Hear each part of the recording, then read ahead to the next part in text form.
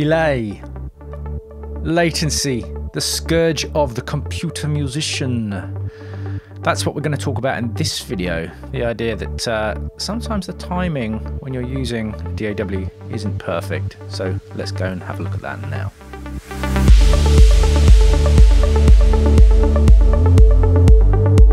Right, so I've got another little project set up. We're going to use the DeepMind again, although we will have a look at something else as well.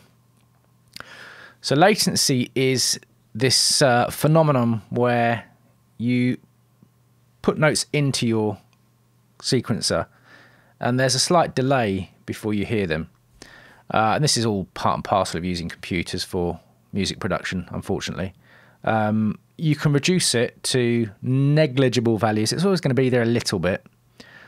But basically speaking, the easiest way to cope with latency is to adjust the buffer size of your audio interface. It's one of the reasons why you need an audio interface on PC specifically. Doesn't matter quite so much for Mac, but you still need to adjust your buffer size.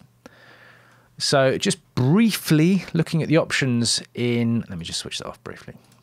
The options in Ableton Live. If you come into the audio section, you can choose your driver type here, which device you're using, and we can also change the buffer size in the middle here. Now each piece of software will have a slightly different way of dealing with this, but they will all have options to change the buffer size. Now for me, I've got several choices. I have to use ASIO drivers on PC, which is fine. I can use my MIDI software, which is the RME software. ASIO for All is a third-party ASIO driver for PC. And rubbish. Useful in some situations, but you can't really use it for most applications. The FL Studio ASIO driver is equally as nonsense. The Windows generic one, rubbish, and the Virus one is just there so I can stream audio over USB from the Virus. So pick the device that you are using. If you had, for example, the Steinberg interface that I've showed you, or Focusrite, whatever you're using, make sure you use their drivers. And in Ableton Live, you come into Hardware Setup, and this brings up the RME control window, or the settings window. And this is where I can change my buffer size. And buffer size is measured in samples.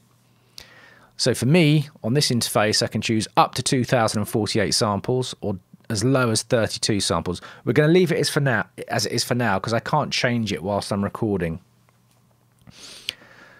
But to keep this as simple as possible, the bigger the buffer size, the less CPU you're using on your computer for the work that you're doing.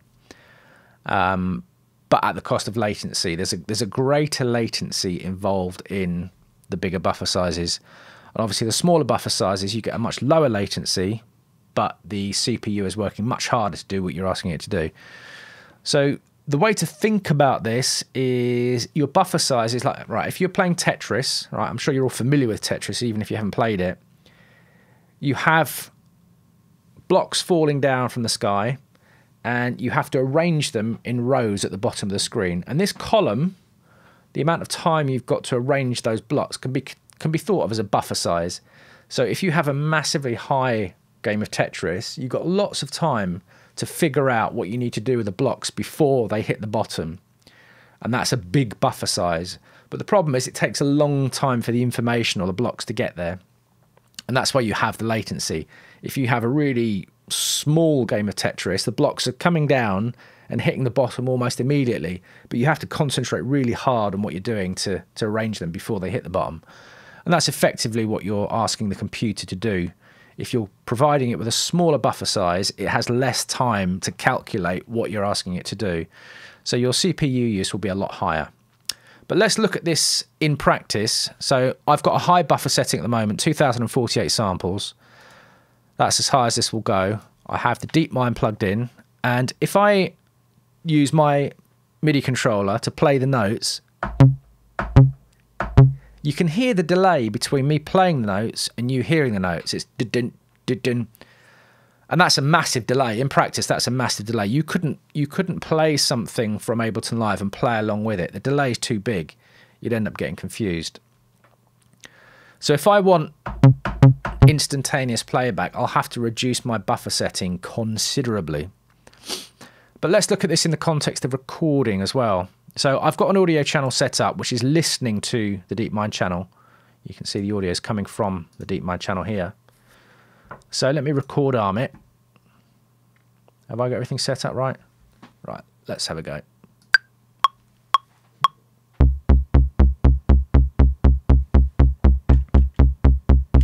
Right, so I'm just playing pulses, really short, sharp, staccato pulses from the DeepMind, so that we've got a definite transient to look at the timing. Just going quickly back to my options screen, preferences. Ableton Live is reporting that my excuse me, input latency is 43 milliseconds. My output latency is also 43.9. So there should be an overall latency of just under 87 milliseconds, which is high. It's a lot. And if we look at what we've recorded here, this is where the note should be, and this is where it actually is, all the way across here. So that's a big delay between where we want the note and where it actually is. And if you look down at the information bar at the bottom here, as I highlight this selection, approximately, there we go. Let me hover over it. You can see in the bottom left the duration is showing 89 milliseconds. So that's a massive delay. That's not something we can work with in practice. Now, if you have to record with a bigger buffer size because your CPU is starting to struggle, you can record it in like this and then manually move your samples back in the arrange mode. But it's not ideal, especially when you're tracking. If you've got a lot of tracks going on and you're trying to, even if you're using a guitar or singing, you don't want to play a guitar into Ableton Live or Cubase, whatever you're using, and then hear it coming back to you 89 milliseconds later. It'll be impossible to play along to. So what we need to do is reduce our buffer size. I'm going to leave that audio sample in there. Now, I can't change the buffer size while I'm recording with OBS because it glitches the audio. So I'm going to have to shut this down, and I'll come back to you in a second. Shazam! Right, fingers crossed this has all worked out fine. So I've changed my buffer size now down to 32 samples. So many multiples less than 2048 samples. Okay. And Ableton is now reporting 3.58 milliseconds, which is virtually imperceptible. You'd be hard pushed to even notice that. So let's have a look at just what it sounds like now based on my MIDI notes. They're happening at the same time. So my input latency now is as close as it needs to be 0. I can't perceive a delay between me hitting a note and hearing a note, and that's what you need if you're playing something in live. There's always going to be some latency inherent in using a computer because you've got data going in, the computer has to figure out what it needs to do with it, and then it's throwing audio out. So there's always going to be something there, but once you're down to 1 or 2 milliseconds, it doesn't really matter anymore. But let's record this in and see what we've got.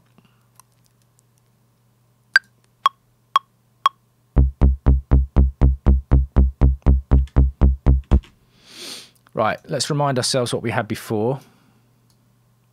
Again, look down at this bar at the bottom for the information. This is what we had before, roughly. I'm not sure if I can get it exactly on the transient. There you go. Yeah, 89 milliseconds. It's showing us down here.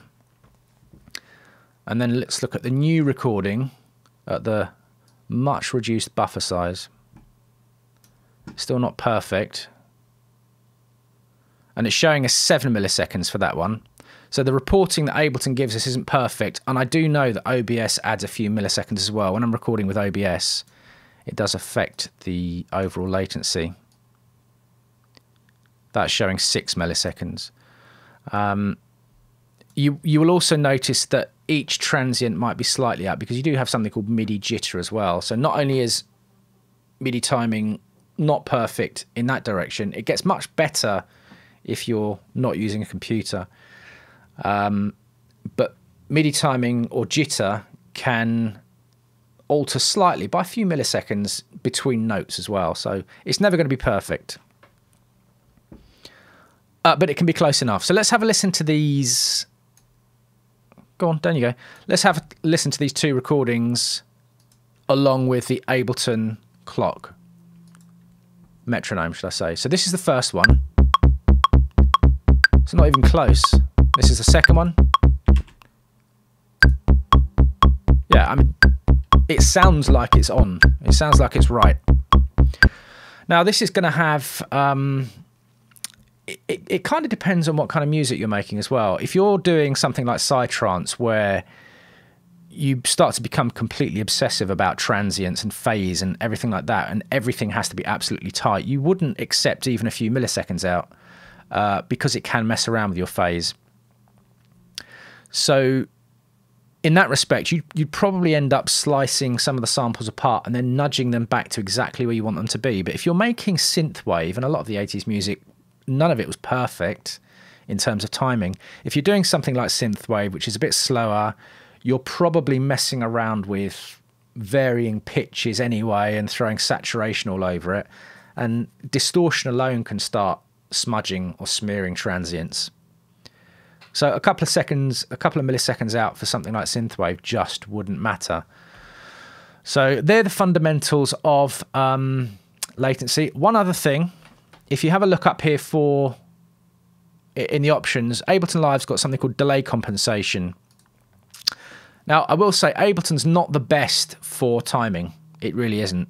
But it's good enough for most people. If we just switch on delay compensation, that tends to nudge most things where they need to be. So you don't need to worry about your latency, so your buffer setting so much. So make sure you've got that on if you're recording. Let's just have a little test. Let me switch that one back on.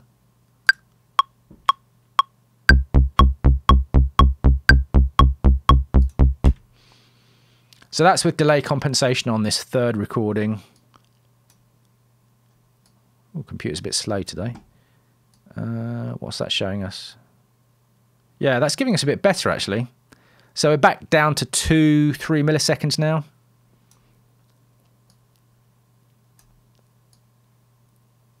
Yeah, so that's actually improved things a bit.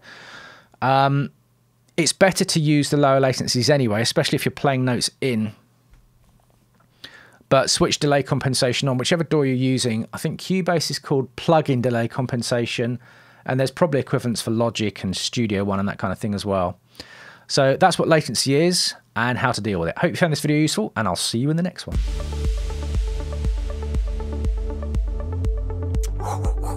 Thanks everyone for watching. We really appreciate the support from you guys. If you liked this video, then smash that like button, and if you want to be notified about new content, hit the subscribe and the bell notifications. Peace!